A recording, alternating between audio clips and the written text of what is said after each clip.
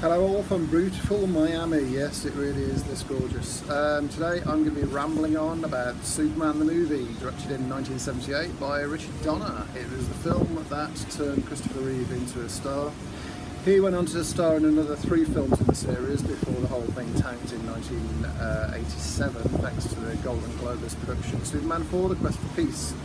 More of which at another time, but first, this is arguably one of the greatest superhero films of all time, not least because it was also one of the first A-list blockbuster superhero movies. In fact, it was the first.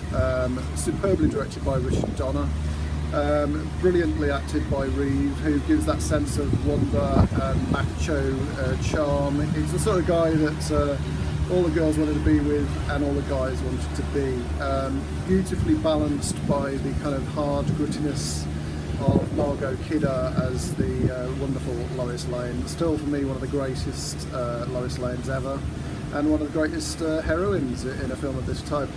Obviously any superhero is only matched or is only as good as the villain involved, and when you've got Gene Hackman on board, what could be better? So the film is essentially an origin story, a disaster flick, and there's a bit of crime in the middle, so you kind of get 3 films in one really.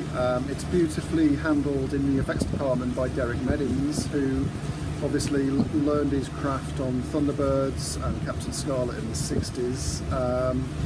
And with a terrific John Williams score, again one of his best. I mean, you can't hear that theme, that main theme, without thinking of the word Superman, which is one of the few films I can imagine where you don't even have to hear any lyrics, because there aren't any in that section, without thinking of the title of the film. Although there is a rather sweet little bit in the middle called Can You Read My Mind, which is always one of my favourites.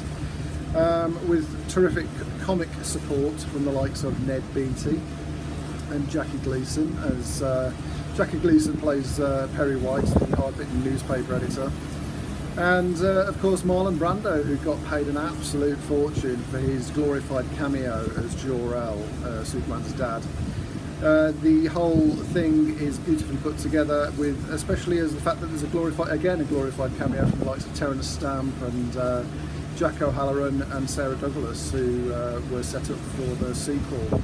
As you might know, both films, Superman 1 and 2, were shot back to back so that they could save on money. And given the size of those sets at Pinewood in London, then little wonder, because it cost a fortune to make. A stunning piece of work, and you know, even all these years later, 2018 marks the 40th anniversary of the original Superman. It's well worth another look, so I would still give this a good 9 out of 10. If you want to see more of my movie ramblings, go to crowsfeet.wordpress.com and you will believe a man can waffle on forever about cult movies. Enjoy.